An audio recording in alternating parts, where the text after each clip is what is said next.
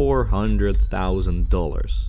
That is the average amount the skin creator makes from a single accepted weapon skin. Now, what if I tell you that you can start making your own skins completely for free? In this video, we'll go over the basics needed for creating and uploading your first CS weapon skin. Before we can start creating our skin, we need to download and install some software. First, we'll download Blender. Blender is a free 3D creation software that can be downloaded through Steam. Just search for Blender in the Steam store and wait for it to install. Next, we need the weapon models for the new CS2 skins. These can be downloaded from the link in the description. Finally, we need to install a tool called VTFEdit. Again, I've placed the download link for this in the description. Now that everything's installed, let's head over to Blender. In Blender, we're gonna open a new general file and we're gonna remove all of this in the scene. Then we go to File, Import, Wavefront. And here we're gonna select the gun that we want to make a skin for. Once that's imported, we can go over to the materials and we'll create a new material for the gun, which we'll just call skin for now. Then we head over to the image editor where we're gonna create a new image. Just give this a name and we're gonna set the size to 2048 by 2048. Then we head to the shader editor. Make sure you're on the correct material, in this case it is called skin. And then we place a new image texture. We connect the color of the image texture to the base color of the skin. And then using this little pictogram we select our texture. Once that's done, we can go to the 3D view again.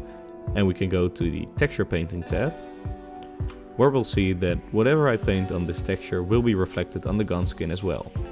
But we don't really know where our drawing is going to end up on this gun skin.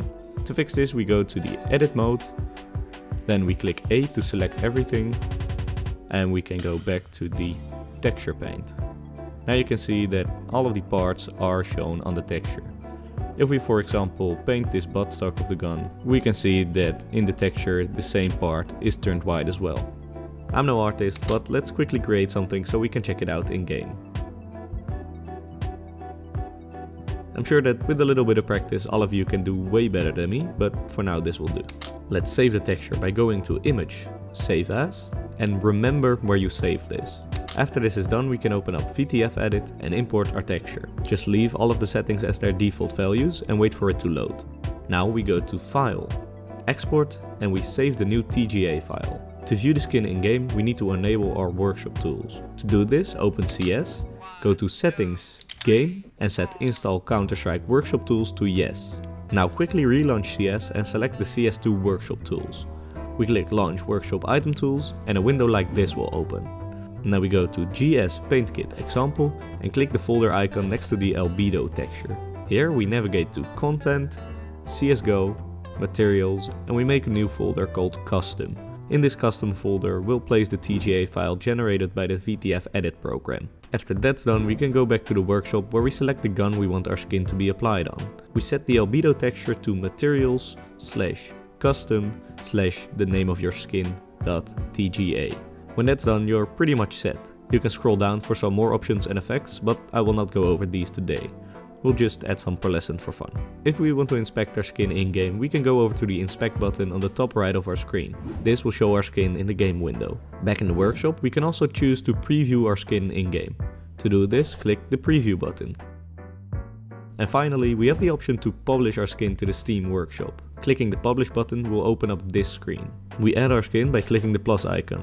We give it a name and a description. To add an image, go over to the Game tab and position the gun how you want it to show. Then go back to the Publish tab and click Capture. Finally, we can set the visibility of our skin. If you want your skin to actually show up on the workshop, make sure you select Public. But for now, we'll just keep this hidden.